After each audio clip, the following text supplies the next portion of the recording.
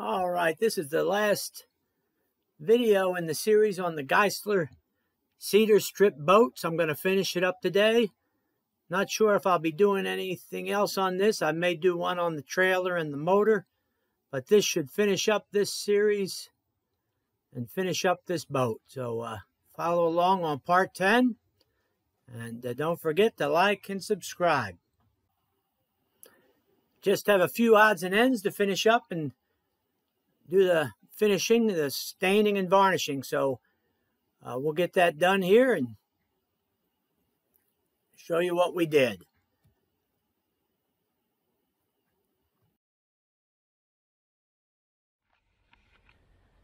All right, I finished the inside and show you what I used. I only primed it. I stained it. I didn't varnish it yet. And on the hull, I used red oak stain. And then on the rest of the wood, the seats and all the pine, I used Ipswich pine. And I'll show you what it looks like. And I didn't sand down the bare wood and just keep working on it. There's as much work as you want to make it out to be, and I just about had enough of it, so I called it quits and stained it. Now I'm going to put a coat of polyurethane on it. Then I'm going to do some sanding around the outside on the top sides and the deck and possibly the pine. I'm not sure about the hull. And then I'll put another coat of polyurethane on that. I'm only going to put at the maximum 2 coats of polyurethane on it. I may even just leave 1 coat in the bilge. I don't want a lot of stain in there. If it does get wet, I'd like it to peel the polyurethane, the varnish off. I'm not polyurethane, varnish, I'm sorry. I'd like it to push the varnish off and not get trapped in there. It can't go out the bottom. So I'm probably just going to do 1 coat of varnish in the bilge and 2 coats above the water line.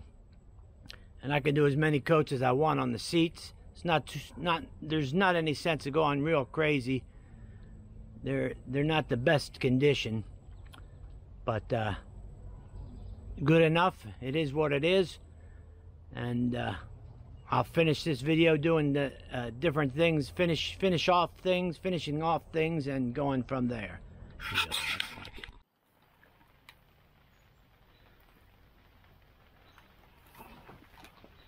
Now I have everything sanded. I sanded the top sides and sanded the deck. Sanded everything inside and put on another coat of varnish on top of everything. We did the transom and just coated with varnish. After I finished that, I had some screws missing that I didn't put back in. And it's kind of interesting the way this boat is held together. It's kind of a marvel of engineering. There's screws that go in on the gunnel into the corner knee. And there's screws that go into the keel, screws go into the trim piece, nails all the way around the transom, so that when the motor pushes on the transom, it kind of pushes on everything all the way up. It's really interesting the way it's done. So I wanted to make sure I replaced all the screw pattern that I took out, and there was 2 screws in the gunnel that went through everything that held into the knee board and held everything together. So I just put those screws in. There was a couple screws in the strakes on the bottom that were missing, and I put those in and went through everywhere where there wasn't, where I needed to finish up screwing things together. Made sure everything was tight.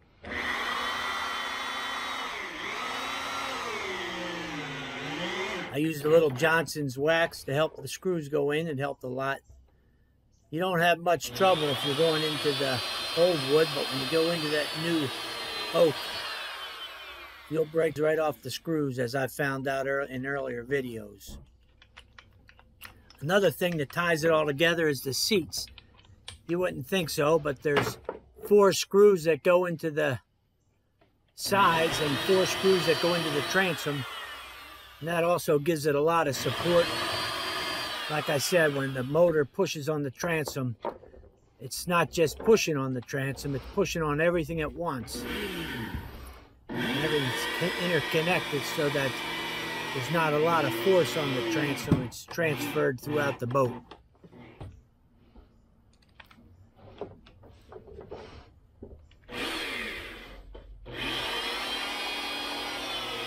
These screws here go right through, straight on through to the piece underneath. So they're quite long, and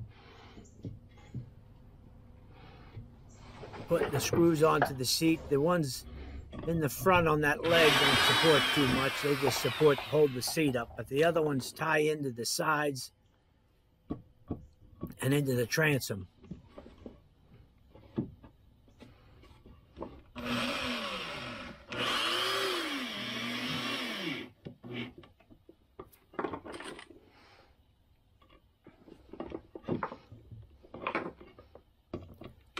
These are the square-tipped screws that I bought from Noah's Marine Supply. They were kind of hard to find, but I wanted to use the same kind of screws that they used when they built the boat.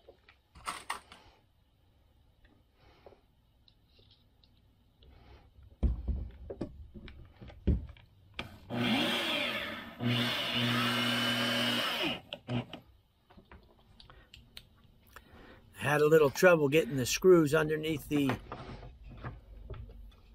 knee boards, so I had to use a small drill that didn't take up so much space, and also put the screws in by hand.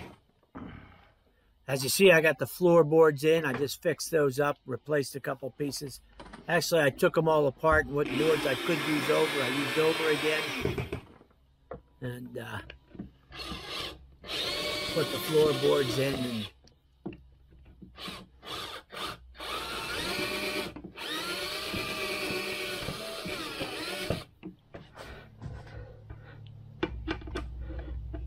it's kind of good seeing everything come together. Out in the first video, and the second video, and the third video, it looked endless, but I knew once I did the bottom with all the preliminary work, I knew it was going to go quick.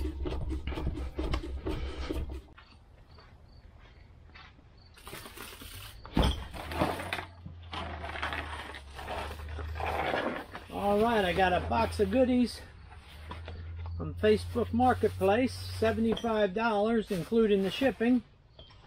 Let's see what I got.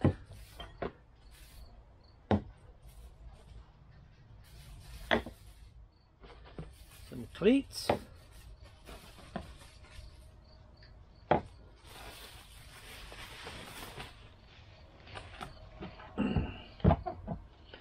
bow light. And a stern light. Bow light's a little bit big, but that's what we're going to use. So let's put them in.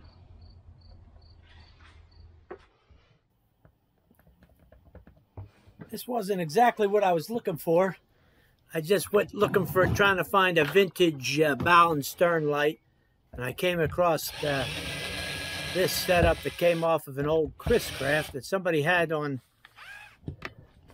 Facebook Marketplace. The Giesler boats are kind of bare bones. Some brass cleats and get the extra steering and things like that. But and I believe this one did have a bow light and a stern light, but I don't know what it would have looked like. But this bow light that I bought is a little oversized for this boat. But for $75 for everything, I thought I would have to take a chance on it. When it came, I decided I would use all the pieces, the chrome cleats, the tie-off stations and the bow light and the stern light. I didn't hook it up, I just put it in, and I'll get an LED bulb and hook it up later.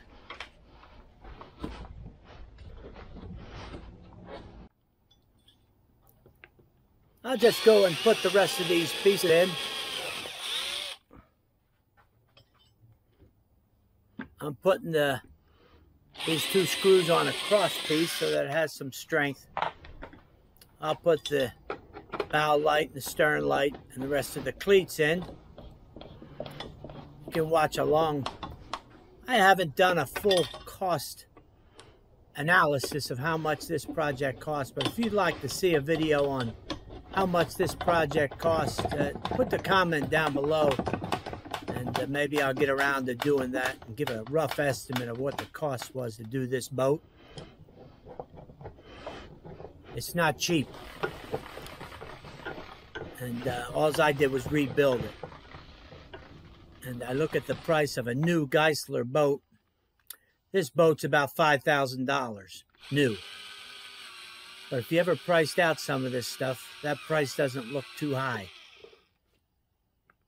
I was looking at how much cedar strips would cost, and the one place I looked, it had enough, I think, to do a canoe, and it was $900 for the cedar strips, all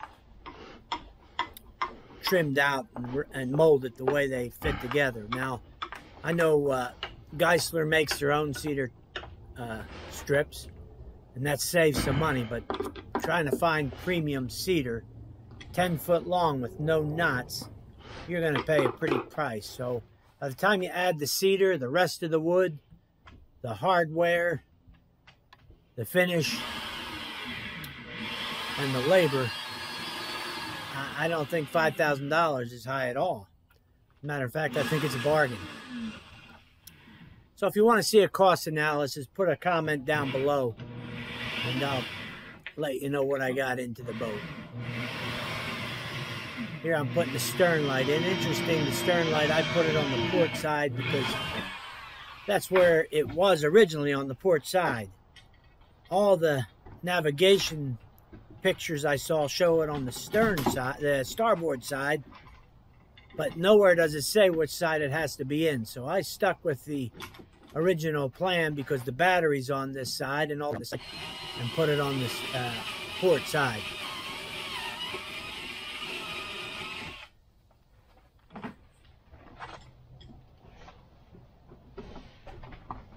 The stern light's kind of a nice light. Goes up and down, it'll hold a flag. I'll have to get myself a flag and do a video my first time out.